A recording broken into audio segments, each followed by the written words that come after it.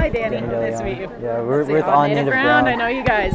Awesome. Okay. Can you tell us a little bit about your part in the film? I play the ranch hand, the rancher. Intersects with very briefly with Kristen's character Beth, and the work that I decided to do. I based it a lot on all the people that I know out out eastern Montana, kind of around Crow and Northern Cheyenne, cowboys that I frequent and spend a lot of time with. So that's where a lot of the characters came from, is my family and friends out that way. What was it like working with the cast? It was great.